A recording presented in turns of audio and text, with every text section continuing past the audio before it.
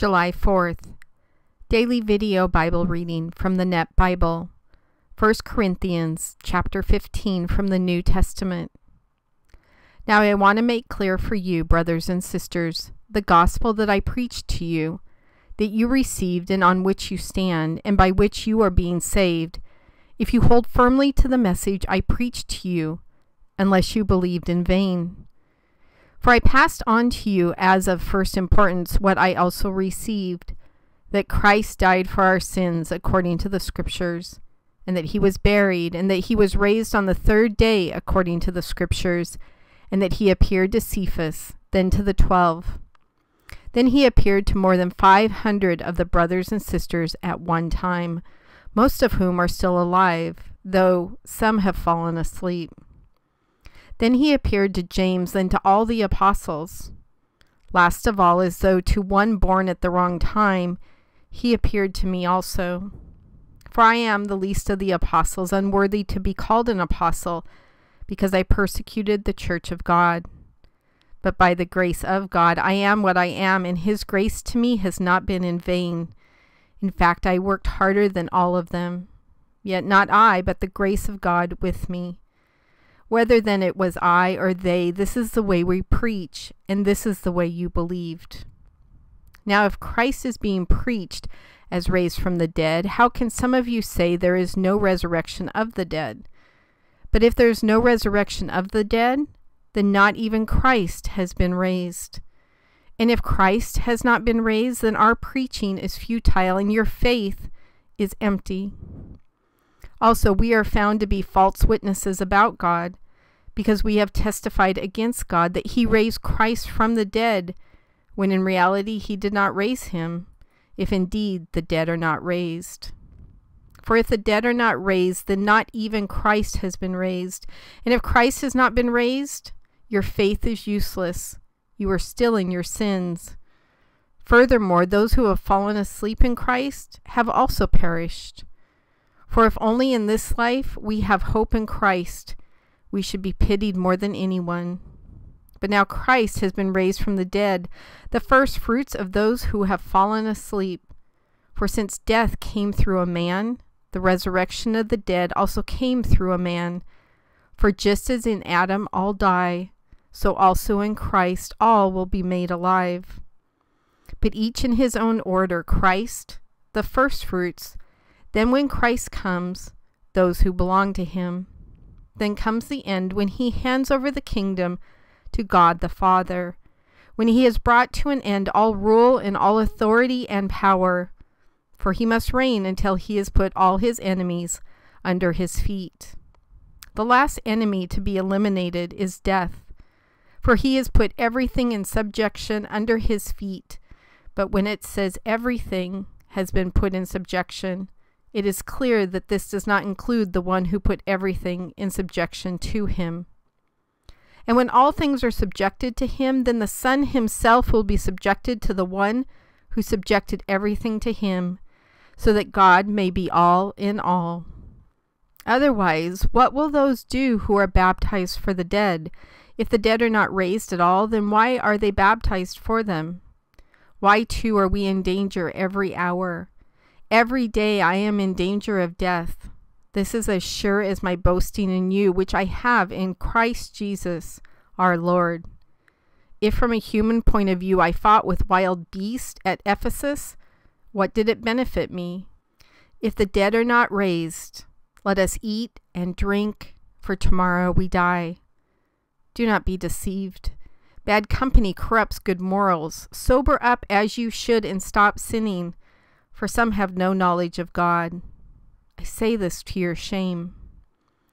But someone will say, how are the dead raised? With what kind of body will they come? Fool, what you sow will not come to life unless it dies. And what you sow is not the body that is to be, but a bare seed, perhaps of wheat or something else. But God gives it a body just as he planned, and to each of the seeds a body of its own. All flesh is not the same. People have one flesh, animals have another, birds and fish another, and there are heavenly bodies and earthly bodies. The glory of the heavenly body is one sort, and the earthly another.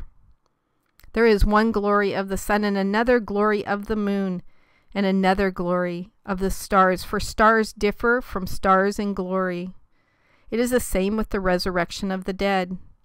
What is sown is perishable. What is raised is imperishable. It is sown in dishonor. It is raised in glory. It is sown in weakness. It is raised in power. It is sown a natural body. It is raised a spiritual body. If there is a natural body, there is also a spiritual body. So also it is written, the first man, Adam, became a living person. The last Adam became a life-giving spirit. However, the spiritual did not come first, but the natural, and then the spiritual. The first man is from the earth, made of dust. The second man is from heaven. Like the one made of dust, so too are those made of dust. And like the one from heaven, so too those who are heavenly. And just as we have borne the image of the man of dust, let us also bear the image of the man of heaven. Now this is what I am saying, brothers and sisters. Flesh and blood cannot inherit the kingdom of God, nor does the perishable inherit the imperishable. Listen, I will tell you a mystery. We will not all sleep, but we will all be changed. In a moment, in the blinking of an eye, at the last trumpet.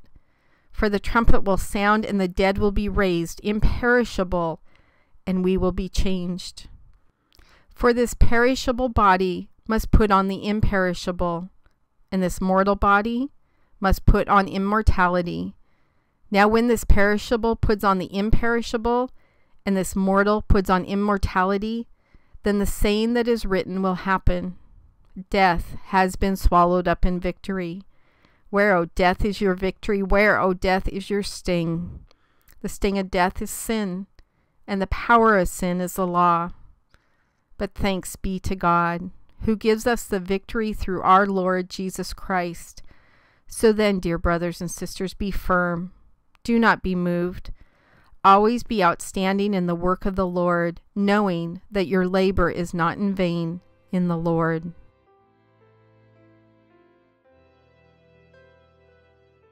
God, I love the end of this chapter where it says, but thanks be to God who gives us the victory through our Lord Jesus Christ.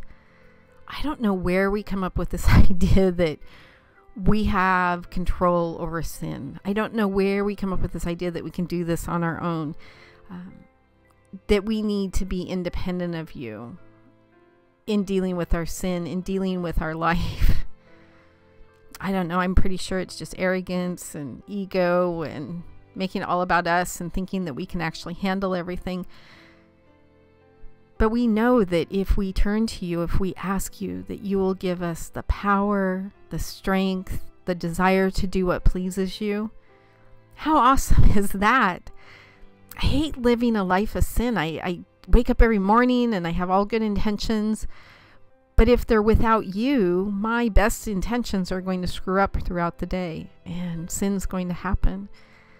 But when I turn to you and I'm constantly aware of my areas of pitfalls in my life and I keep turning them over to you, sometimes daily, sometimes hourly, sometimes by the minute, and you keep giving me that strength and that desire to please you and that opportunity for a way out instead of choosing sin.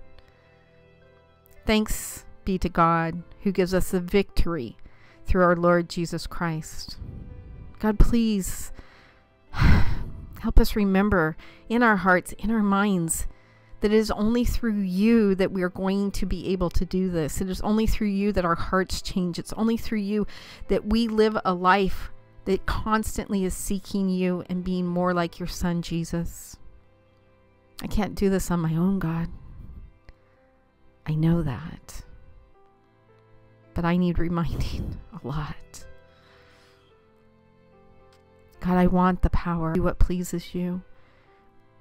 I need your strength to do that. I need you walking right by my side, your hand in my hand, taking on these battles together. I can't do it by myself. And only when I get to that point where I admit I can't do it by myself, do I succeed in victory over my sin? Do I succeed in victory over anything that I'm trying to overcome? It is only that victory through your Son, Jesus Christ. Thank you, God. In your perfect Son, Jesus Christ our Lord. Amen.